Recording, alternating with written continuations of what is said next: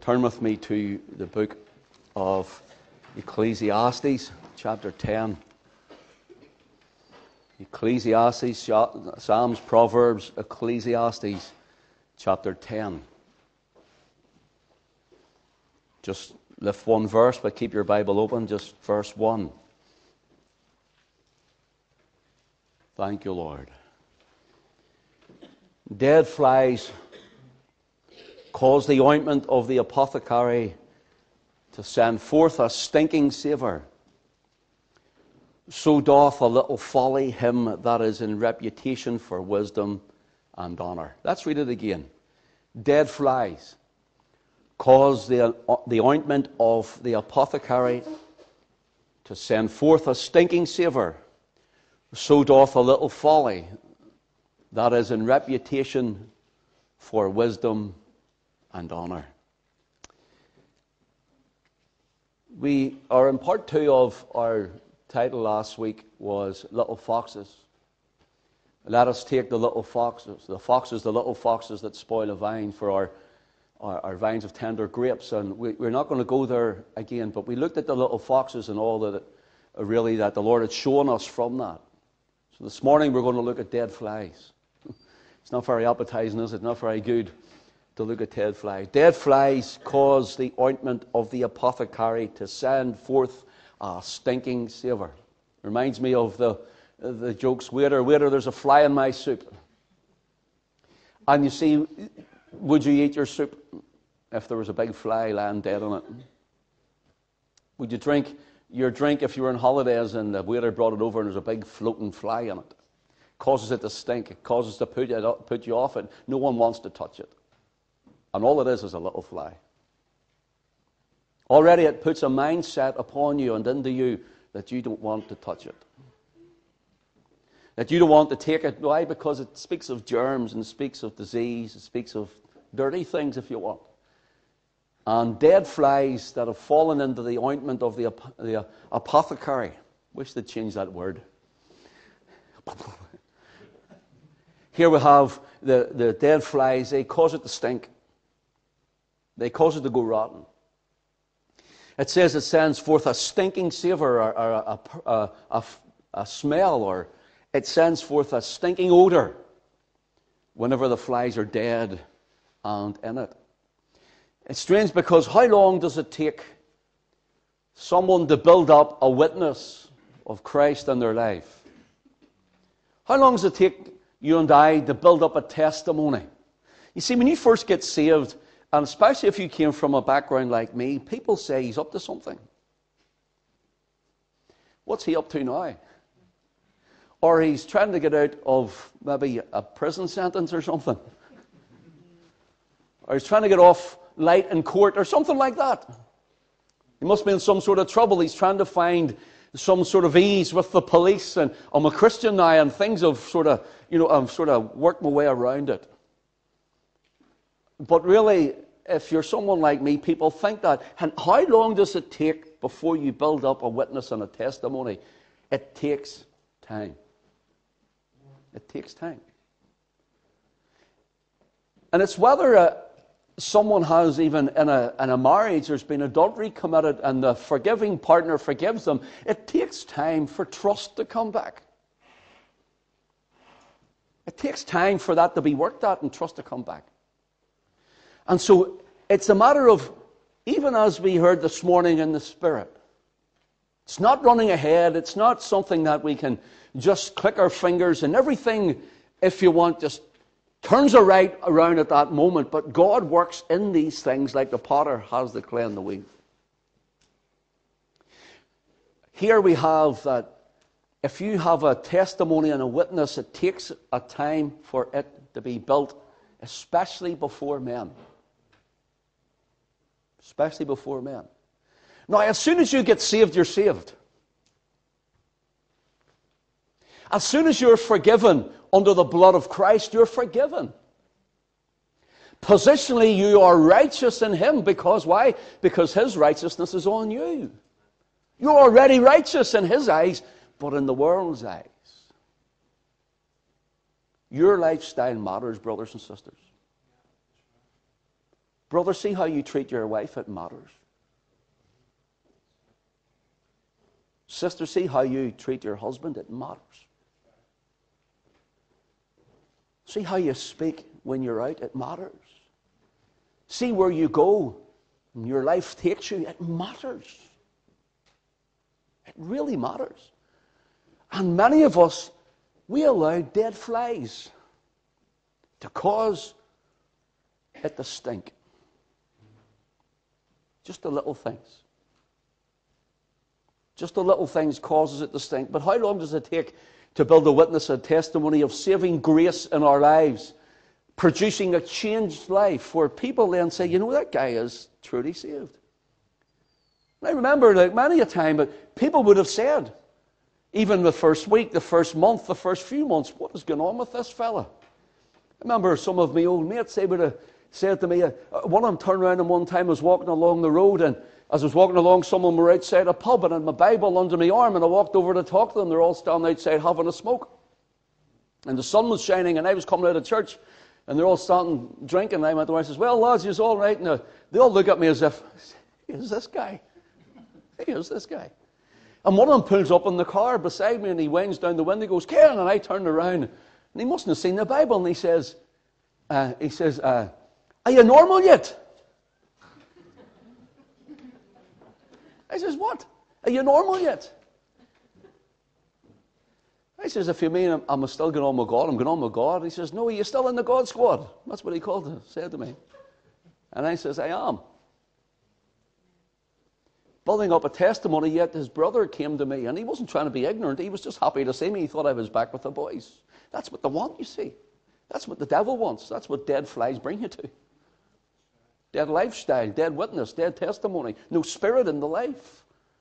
No mentioning of the blood. No, you're not walking in. Living a life with the ungodly will cause you to stink before men and stink before God. Hello? Isn't that right? Dead flies cause the ointment to stink. The ointment is the anointing. It's no good us here and we're praising God. Hallelujah, glory to God.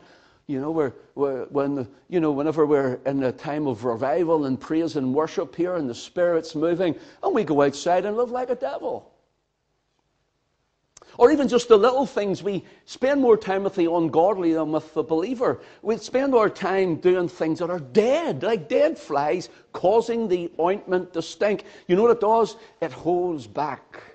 It mars the anointing in the life.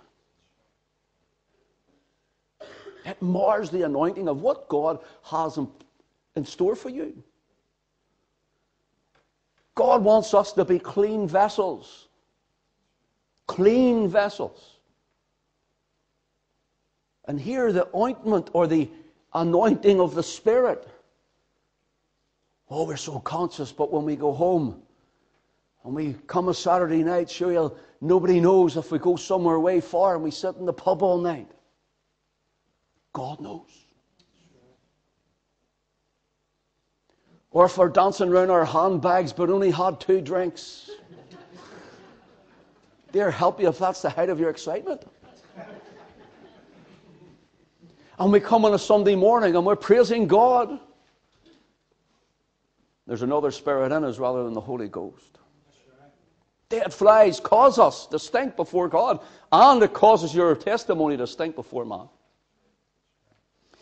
Here we have dead flies that cause the stink. And how long does it take to build a witness up, yet how quickly it is lost? How quickly it is lost. One dead fly causes the ointment to stink. Now, we're not talking about salvation by works. I'm talking to the saved this morning. You're saved. But sometimes your witness stinks. I'm not trying to be condemning either. I'm trying to encourage you. Trying to get you to go on.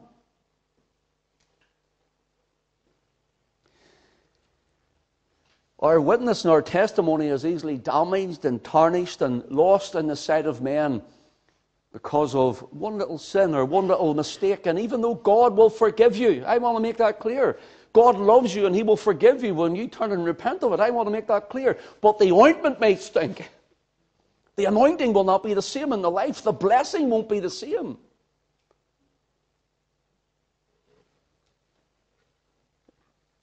It is likened to the stench or the stink of dead flies. You see, the perfumer, he gets the elements that's needed and he compounds them down and he puts them together to make the ointment which gives forth the savor or the smell that he wants for that particular perfume. And our great perfumer, if you want, he takes the compound elements that he decides for your life and he puts it together, and when he works you into a fitly framed vessel for him, this is what happens. He starts to anoint you. He brings you through, but he starts to anoint you. And he anoints you. And sometimes, listen, I'm talking about me, all of us. Sometimes we're so conscious of his anointing we could either fall on our face and cry for mercy, or we could fall on our knees and fall in love with him all over again. But other times, we sense him so near, we could be like David. We can run through a troop, and by my God, if I leaped over a wall, he says, that's how we feel. That's how we think. That's what happens in the anointing. But here's what happens. One dead fly causes it to stink. Now, the anointing is abiding in you. But what I mean is when God releases the perfume of it. Every one of you have the anointing that's come to the cross and has the Spirit. God wants to release the perfume. But he won't release the perfume while there's dead flies in the ointment. You know why? Because he doesn't want you and I to stink before the world. He doesn't want us to stink. He gets the compounds and the elements, the ingredients together. But the dead flies change the fragrance to a stinking savor. Now, unfortunately,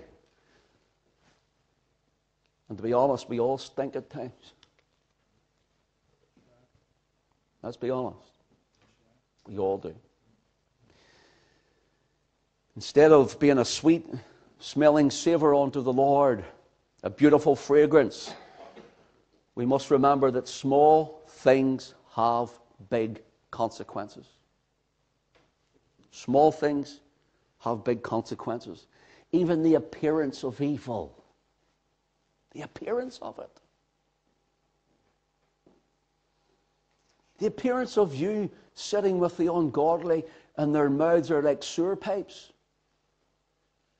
The appearance of you walking into a wine lodge to get a bottle of wine. Hello? You're not sure, are you? Amen? That was poor. Church? Amen?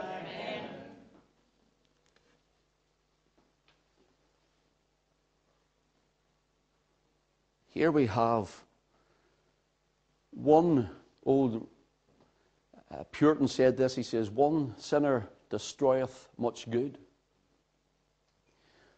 One person in a church assembly can bring so much harm, like a dead fly in the ointment. One person. One sin in the life destroys much good that God's doing in your life. It just takes a one. In the Song of Solomon, remember we mentioned it last week.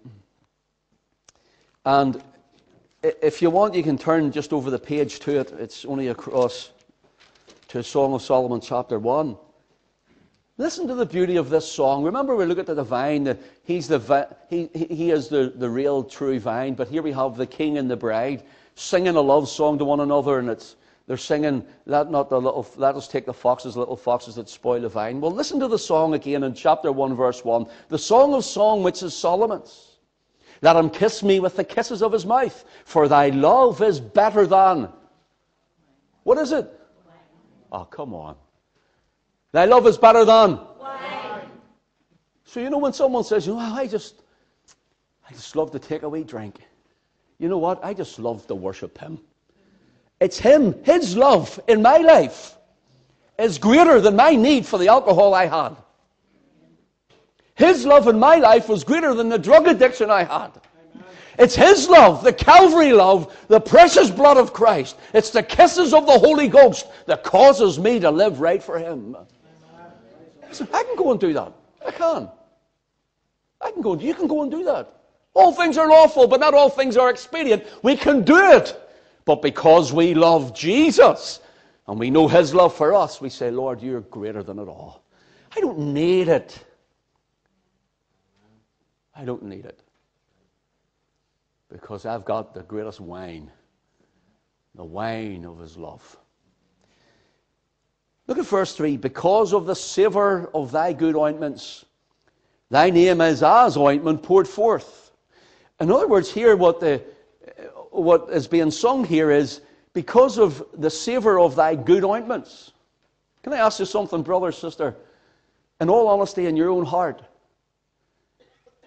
I know none of us are perfect. I know that. But in all honesty, the witness you've been shown recently, is it a good ointment?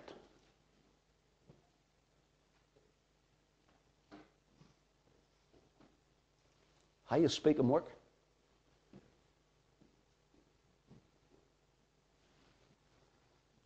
How you speak at home?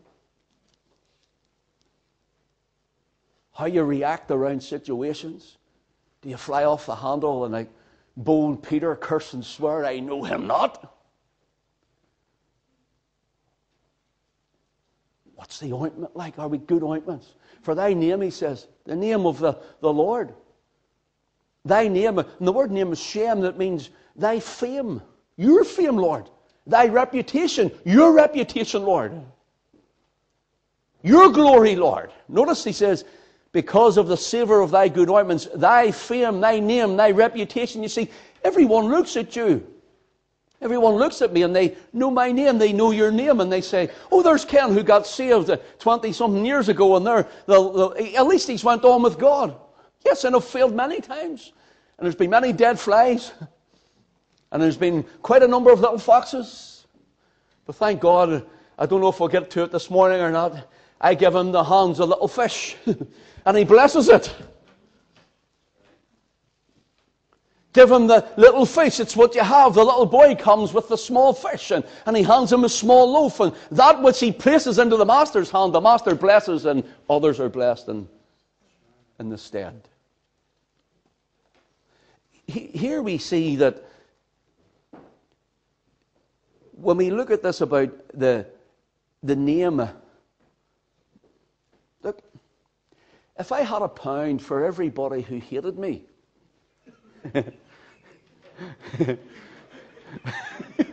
honestly, I'd do all right, like, you know. I'd do okay. But I can tell you what, the wine of their pounds is nothing to the love of Christ. And the releasing of the perfumed anointment that He has for in our lives. You see, we're not looking, as it were, to please men, but to please God. But our witness before men, maintain your integrity for Christ, brother. Maintain your integrity for Christ, sister. Notice, you see, the name represents who that person is. When people think of your name, now we know that people will think evil or ill. That's okay, listen. But when we know that what we have done, or how we have lived our lives before God, that's all you need to know. Keep walking on with God. Keep yourself sweet. Keep your heart pure. Don't let a root of bitterness take you, because it's like dead flies. It causes you to stink. Listen, you could have a bitter heart, and everybody you meet, you pour out your bitter heart to them about this, that, and the other. What happens? You become stinking. But see, when you just keep yourself sweet before God, God blesses it. That's what to do. Here we have the dead flies. Now, the word for flies here, it's a word, zivuv. Zivuv. And it means to flit. You know a fly, we flit. You fly and you're trying to slap it. Get out of you're out of the road and so forth. I'm so. You know what I mean? That's what it means. But it comes from the word Beelzebub or Beelzebub. So the word fly, Zevov or Zebub, is where we get the word Beelzebub, the name of the devil. It also means, the devil means, or Beelzebub means Lord of the Flies. But you know what its root word means? And I'm not trying to be crass, and I'm not trying to be crude. So please, when I'm talking about this, don't think I'm saying this to try and be, to try and get a reaction in this way. It means Lord of the Dung.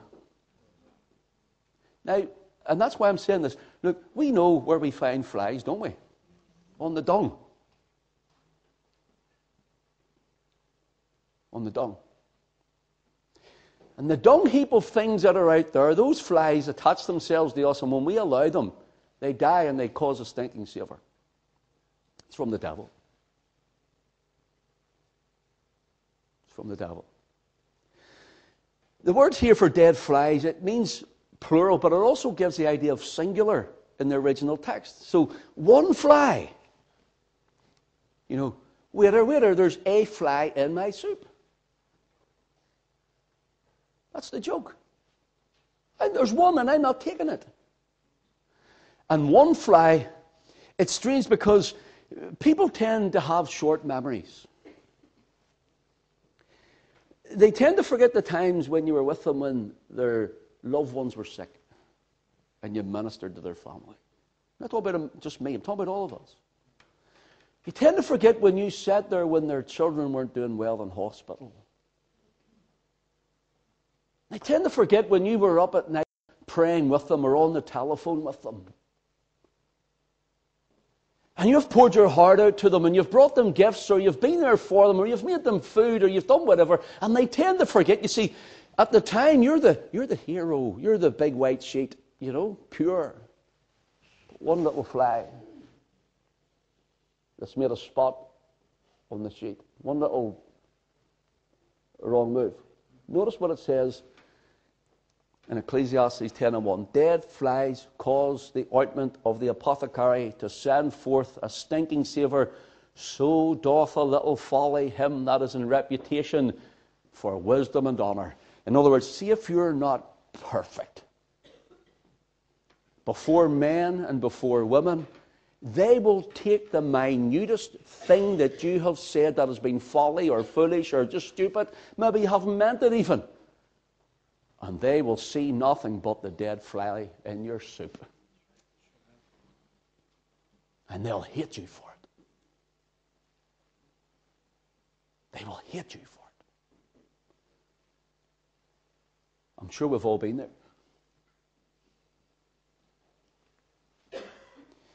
The idea here is people easily forget that this is the man, the woman with the wisdom, knowledge. They're so great a help, but see the one time you can't. It's like the time, it's the story of the man, and he stopped speaking to his friend of many years. So he goes to his friend and he says, "Friend, why have you stopped speaking to me? Was I not there when your father passed away and comforted you?" "Yes, you were." "And was I not there when your wife was having your children and you were concerned if the birth was going right?" "Yes, you were." "And was I not at the end of the phone those nights when you were worried about certain things in your life and your work?" And "Yes, you were." "And was I not there, friend, whenever your children were ill and I came to visit? And was I not there whenever you needed and I came and brought you gifts and goods and presents and so on?" And he goes, "Yes, you were. Yes, you were. Of course you were." He says, "Well, why have you stopped speaking to me?" He says, "Because you stopped doing it."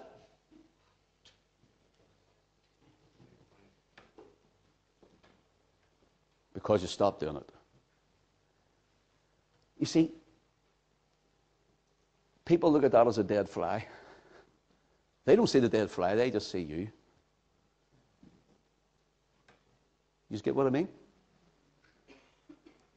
Here, one mistake, one sin, now one mistake is like one dead fly to many people.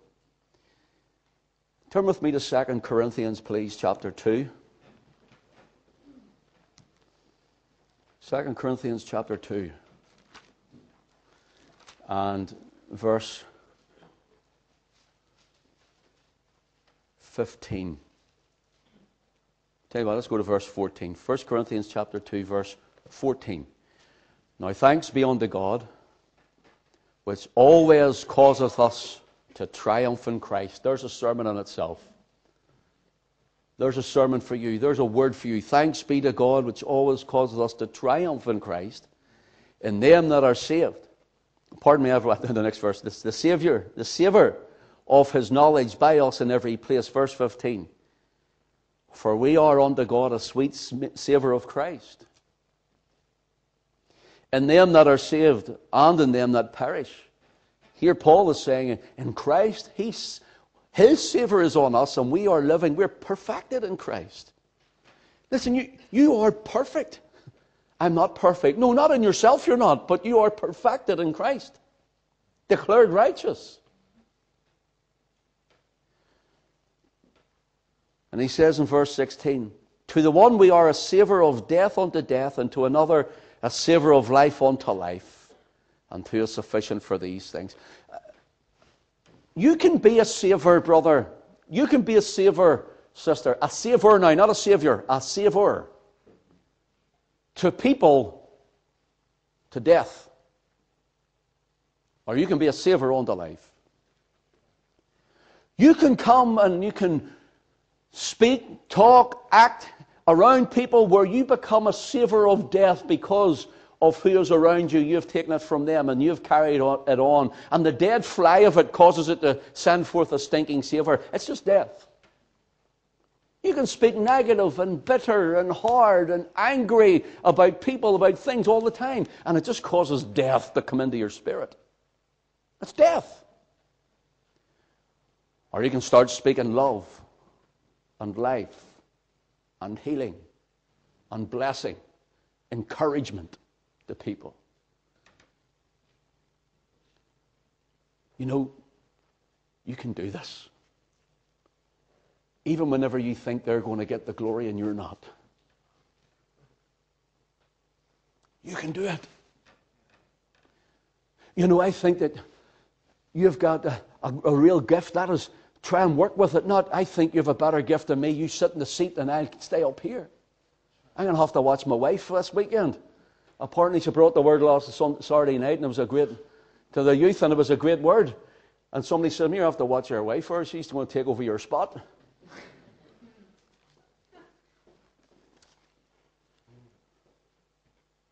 Look, it's all to do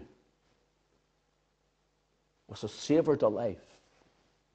And the more you're a savour to life, God turns on that anointing, the ointment in the life, and the perfume of it comes out, and he releases it to others.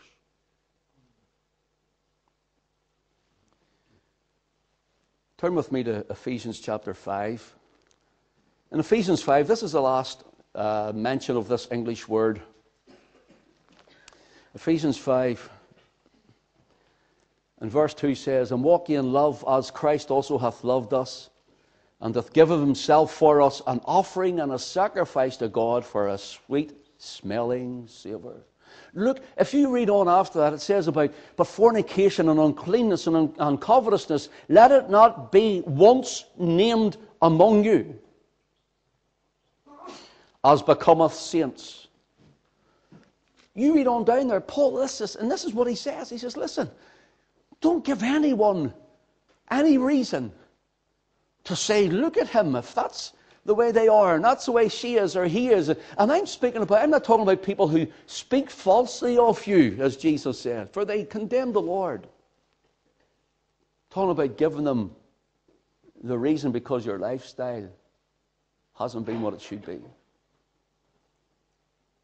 Paul says that Christ, his sacrifice and love for us, is a sweet-smelling savour unto his Father. So guess what? When you and I are saved, we step into that. And you and I, as I could call it, warts and all, It's an old Cromwell saying when they were painting him. They wanted to take off his warts when they were doing the painting. And he says, paint me warts and all. And when God looks at his warts and all, you know, he sees that complete picture, but he sees us through Jesus. You know what he sees? He sees perfection. Do you know what he smells? Sweet anointing. In your worship. I'm going to close here. We can be our own worst enemy. The apothecary is, as I said, it's made up, and sometimes we seek God for blessing. And God starts to use us. And God starts to bless us. Now this is important, because I'm speaking about all of us, and me too. God starts to use us, God starts to bless us, and the anointing starts to flow, and if you want the savour of it, the aroma of it, the perfume of it, it's like the woman who comes and breaks the spikenard over Jesus' head, fills the room. And our service for him starts to really increase. Do you know what happens? It could be in preaching, it could be in testifying, witnessing, it could be in the prayer meeting, and it happens when you're up there seeking God, and in our prayer meetings, there's someone coming down here, and when you're praying, you can see a development in your prayer life. You see them even praying, you can sense that they've been with God, they've taken note of that they've been with Jesus. And in that, this anointing is starting to grow in them, but you know what happens? We seek him for so long, and once he's blessing us and turns it on, you and I can't handle it.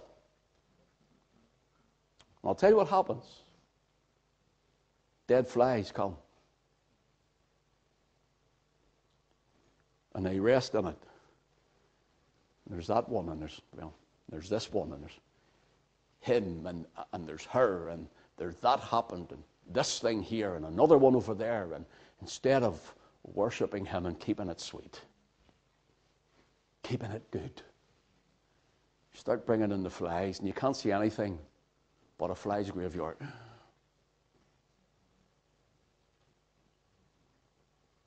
The anointing stinks.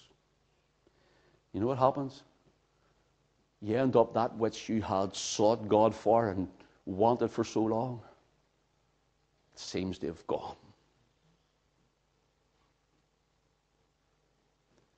And you fall away. People fall away. Oh, and they're disappointed in God. I can tell you something, friend. Brother, sister, there is no disappointments in God. Do you see when you and I are not conscious of God, do you know who moved? It's not God. You and I. He can't move, for he says, I'll never leave you nor forsake you. The anointing that you've received of him abideth in you. See? But you've moved. It's not God, it's you. So what do? Seek him, and when God starts to bring you on again, you just keep your eyes on him and stop looking around at everything else.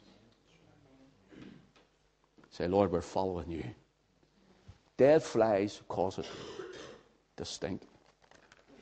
Look, Paul says, and I finish with this, in Philippians, I'll just flick over to it.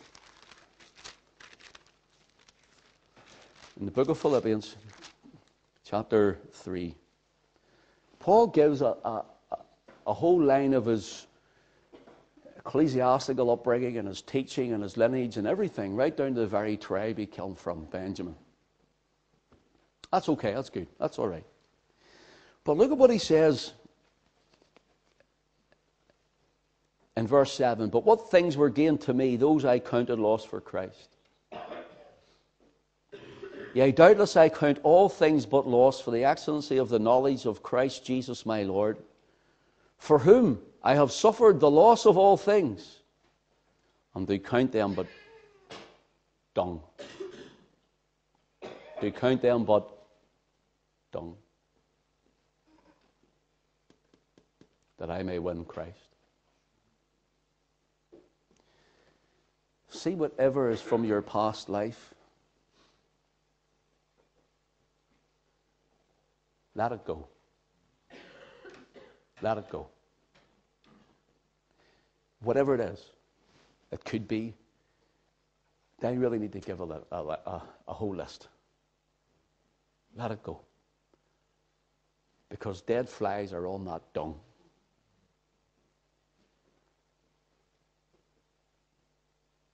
And if dead flies are on the dung, you know what happens? It gets on their feet. And seeing like it's on their feet, it gets into your life. The devil's dungy feet are all over many Christians' lives. By little flies. You know, the things that we think don't really matter. But rather say, I have little, I have not a lot. This big aquarium of the church that I am, I'm just a little fish. Well, you know what? Small fish in the hands of Jesus fed a multitude. Fed a multitude.